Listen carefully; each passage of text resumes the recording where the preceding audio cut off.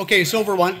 What I'm going to do here is I'm just going to be very briefly the work that we've done over the last couple of years, mainly on our Candelaria project. I'll touch briefly on our other two projects. We're essentially focused in, let me just get here. This is a photograph of our Candelaria past producing silver mine in Nevada. We're focused in the southwest United States.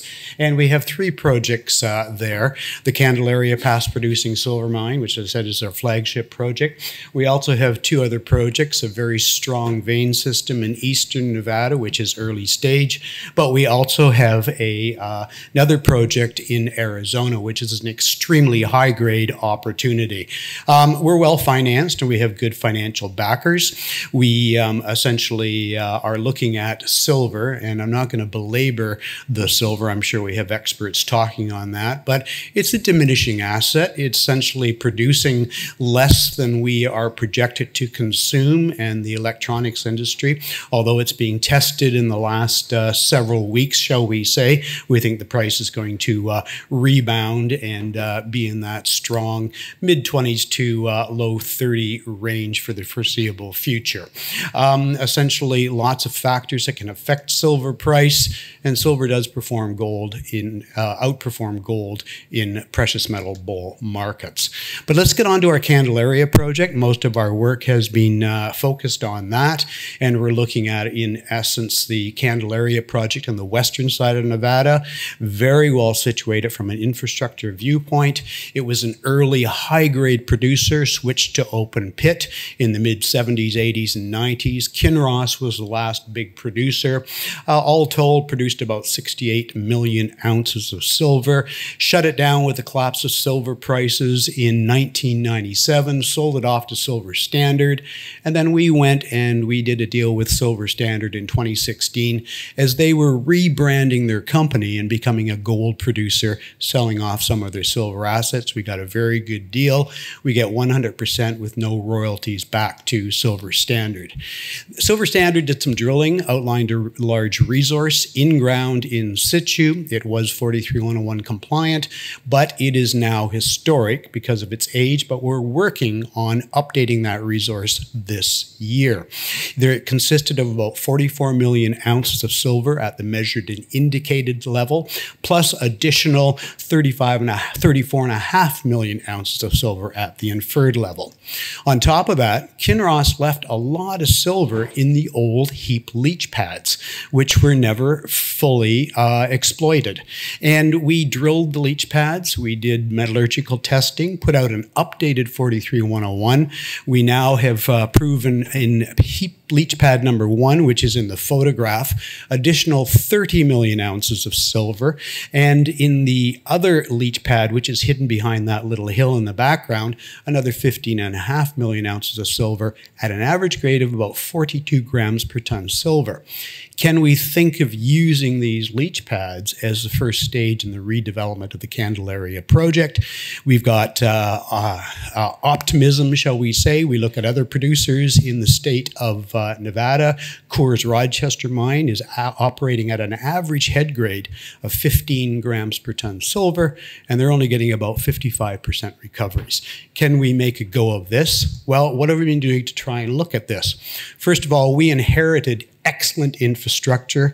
We're looking at essentially the main highway that joins Reno to Las Vegas in the upper right-hand corner of this map. Good 2 miles of paved road past the leach pads to the old open pits. Resources from Silver Standard in pink. We've got a power line. It's connected. We pay our monthly power bills. 2 water wells, each capable of 500 to 700 gallons per minute. So we've got all the necessary ingredients from an infrastructure viewpoint to rehabilitate this project. So what are we doing recently? There are the 2 big open pits. We've done about 25,000 plus meters of drilling in the last couple of years. We had some high-grade intercepts down dip to the northeast from the Mount Diablo pit, values up to 1,700 grams per ton silver and 2.5 grams per ton gold over about 2.5 meters. We've got other values, 1,100 grams per ton silver, 1.3 grams per ton gold over 8 meters within a 30-meter wide interval with grades that could be amenable to underground mining. Can we look at that area as future underground mining that would be accessible by ramping down from the base of the pit. Then we've got extensions to the Diablo pit to the east and west. We've just completed a 7,500 meter drill program. We're awaiting the results. The labs are very slow in getting them back to us, starting to dribble in. So stay tuned on that. We're also doing 1,500 meters of metallurgical drilling right now. And with that information, we want to put out an updated resource by the end of the year and an economic study, first economic study on the project by the end of the year. So that's what their goals are. And then there is an updated, shall we say, prospectivity to the Candelaria project that was not looked at in the past. We did an airborne magnetic survey. Essentially, the major break occurs between the mag high to the north and the mag lows to the south, with all the historic workings outwards from the big open pits.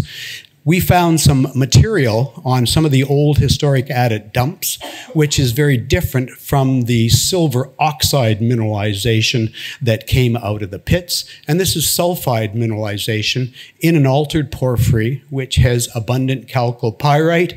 We actually analyzed some of this material, came back 2.76% copper with good silver and gold credits.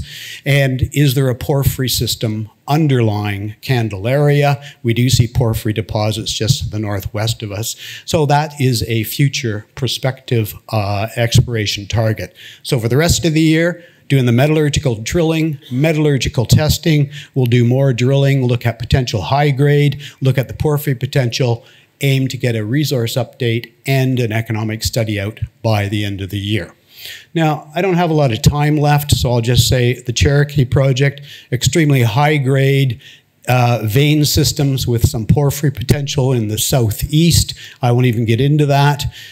In the Arizona area, we're awaiting a drill permit to test some of these extremely high-grade vein fragments that were found on the project. That middle one, 417 pounds, estimated to contain about 70% silver. Can we find the source of those? We're just outside of Globe, which is a big porphyry copper producing area. Some of the specimens that we did analyze contained up to 459,000 grams per ton silver, or just under 50%. And we do have some drill targets just upslope from where those big vein fragments were found. And we do have a drill permit in with the forestry division. And we're just waiting for that very, shall we say, slow-moving government agency called forestry to get those drill permits. But our neighbors to the west actually do have their drill permits, and they're in joint venture with South 32, and they are exploring for porphyry copper potential, because in the south part of our property, our veins are actually overprinted by the much younger porphyry mineralizing event, which is exploited just across the valley by Freeport-McMoran. And these veins have a lot of copper, moly, silver lead, zinc, and gold. So that's what we're doing. Focusing right now, Candelaria, waiting drill permit on Phoenix Silver. This is our trading pattern since the company formed in mid-2016. Just under year end, just under 9 million in our treasury. Enough to carry on for the end of the year, but if we want to ramp up exploration, we may have to go back to the markets. We'll see how things go. We do trade good trading volumes on our two exchanges. Eric Sprott's our largest shareholder. He's been in the last 3 major private placements into the company, and he's been a good, faithful shareholder. So that's our story, and thank you.